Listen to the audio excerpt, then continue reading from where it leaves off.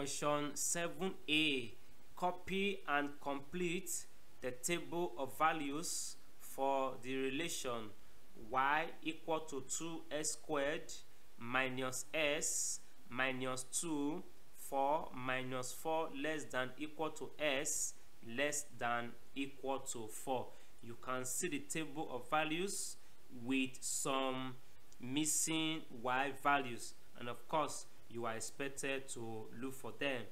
Be part of the question using a scale of 2 cm to 1 unit on the x-axis and 2 cm to 5 units on the y-axis.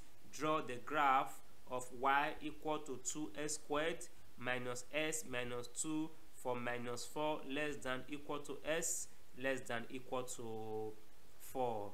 See part of the question.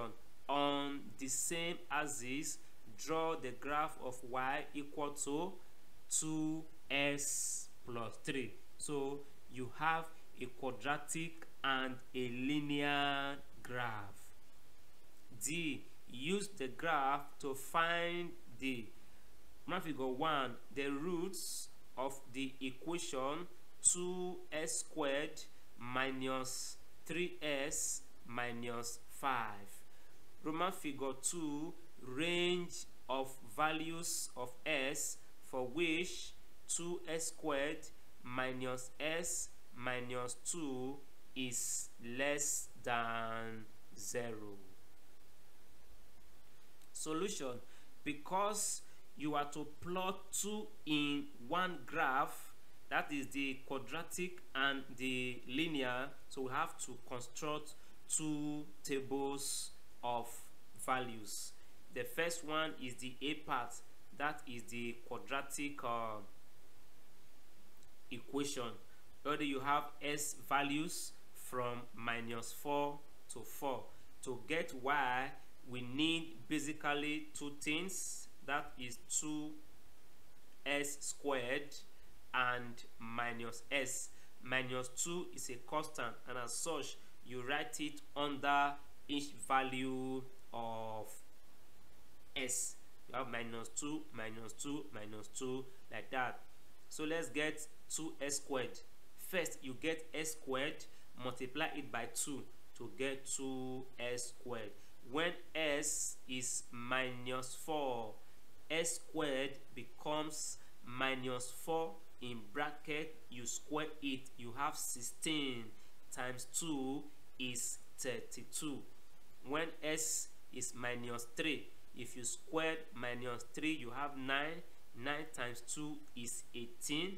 When s is minus 2, 2s squared becomes 8, and so on. For minus s, you simply negate the s value. So if s is minus 4 here, minus s becomes 4. When s is minus 3, minus s becomes 3. When s is 2, minus s becomes minus 2, and so on. Next thing is to add. 32 plus 4 is 36. Minus 2, you have 34. 18 plus 3 is 21. Minus 2, you have 19. 8 plus 2, you have 10. 10 minus 2, you have 8, and so on. So let's jump to C part and construct the table of values for the linear graph y equal to 2s plus 3. Now let's use the same range of values for s. To get y for the linear graph, you just need to compute 2s because plus 3 is a constant, and as such you write it under each value of s. So when s is minus 4, 2s is minus 8. When s is minus 3, 2s is minus 6. When s is minus 2, 2s is minus 4. When s is 3, 2s is 6, and so on. You simply add minus 8 plus 3, you have minus 5. Minus 6 plus 3 is minus 3. Minus 4 plus 3, you have minus 1. Minus 2 plus 3 is 1. 0 plus 3 is 4. 0 plus 3 is 3. 0 plus 3 is 3. 6 plus 3 is 9, and so on. After this, we can now plot the graph, but you plot them at separate times. You don't plot the two at the same time. That can lead to confusion. We are now in B part, the plotting of the quadratic curve. The scale given is 2 cm to 1 unit on x-axis, 2 cm to 5 units on y-axis. This graph you have here, each of the bars has 5 lines. So the 5 lines represent 1 cm. What the scale implies is that you count 2 buses from the point 0 here, the origin to the end of the second bus, you give it 1. So the next 2 becomes 2, the next 2 becomes 3, and so on. If you move to the left, you have negative values. For the y-axis, from the origin to the end of the second bus, you give it 5. The next is 10, followed by 15, 20, and so on. If you move downward from the origin, you have minus 5, minus 10, and minus 15.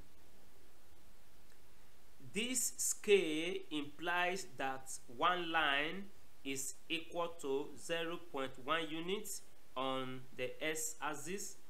The two squares is 10 lines. So if you divide number of units 1 by number of lines 10, you have 0.1. And on the y-axis, one line is 0.5 units. So we plot the first point. When s is minus 4, y is 34. So this is minus 4. By the scale, if one line is 0.5, it means 2 lines will give you 1. 2 lines is 1. So from 30, then the first 2 lines, that is 31. The next 2 lines, 32. The next 2 lines, 33. The next 2 lines, 34. That is the point you have here, and this is that point. When s is minus 3, y is 19. If you do your usual counting, you have it somewhere here. From 15, you count about 8 lines. If one line is 0.5, or you count 4 lines. If 2 lines will give you 1, you have 18 at that point. When minus 2 for s, y is 8. This is the point. When s is minus 1, y is 1. That is the point. When s is 0, y is minus 2. You plot that point directly on the y-axis. When s is 1, y is minus 1. That is the point you have here. When s is 2, y is 4. 4 is close to 5. When s is 3, y is 13. So after 10, you count the next 2 lines, 11. The next 2 lines, 12. The next 2 lines, 13. You have it somewhere here. And when s is 4, y is 26. So you join all the points together. So you always include the title of the graph.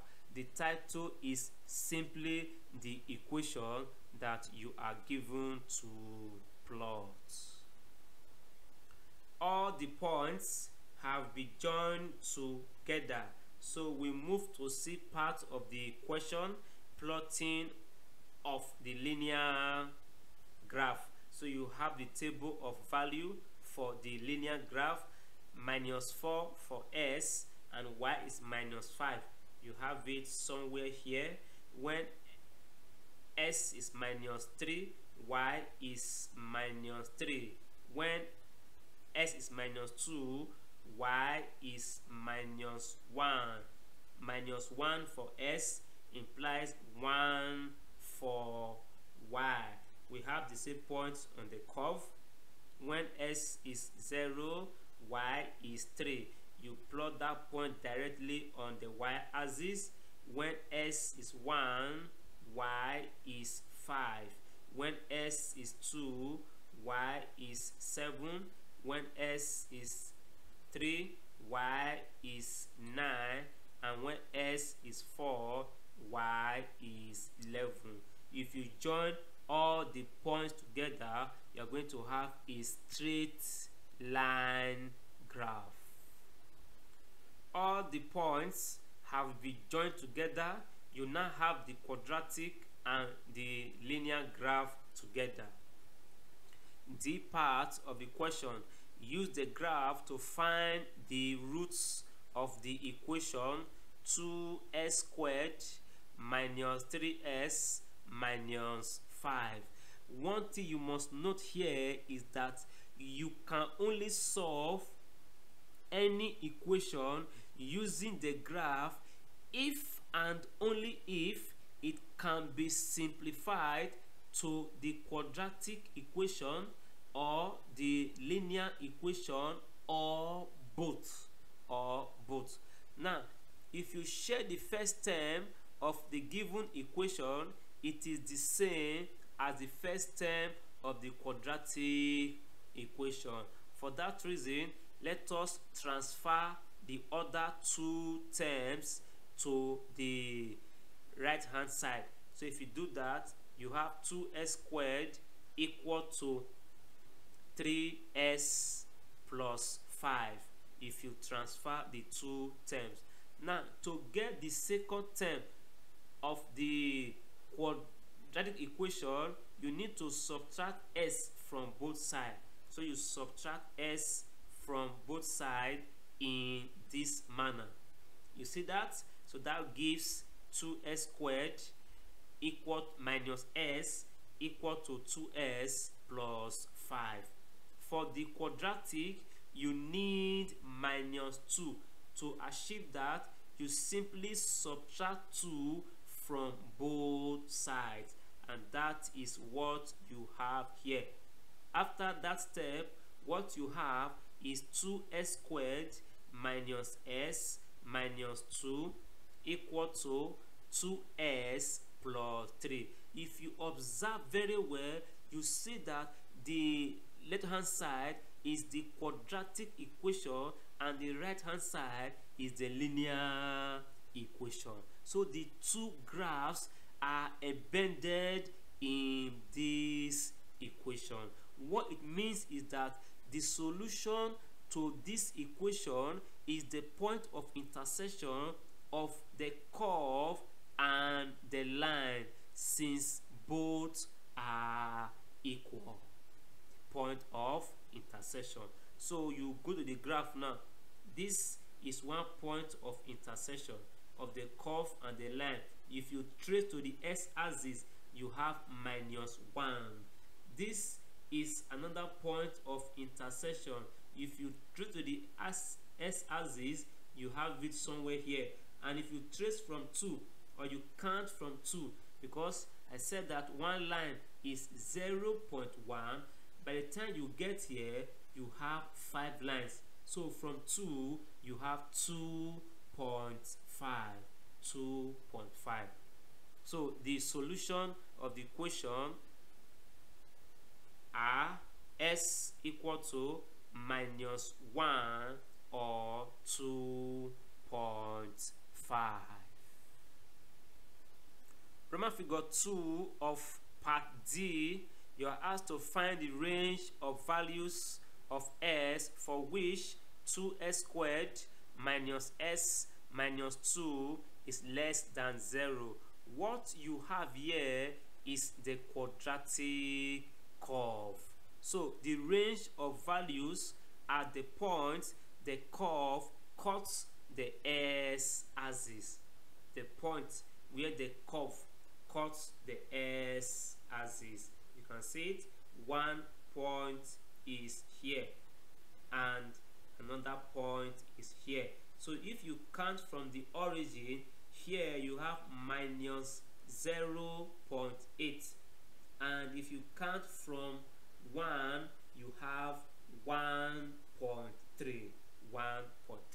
So the range of value is written using inequality symbol. So you have minus 0.8 less than s less than 1.3. Petakus Simplified Maths. If you are watching and view from YouTube, don't forget to subscribe, like and share PSM videos. If you are watching and view from Facebook, follow and like the page for more updates. Share PSM videos.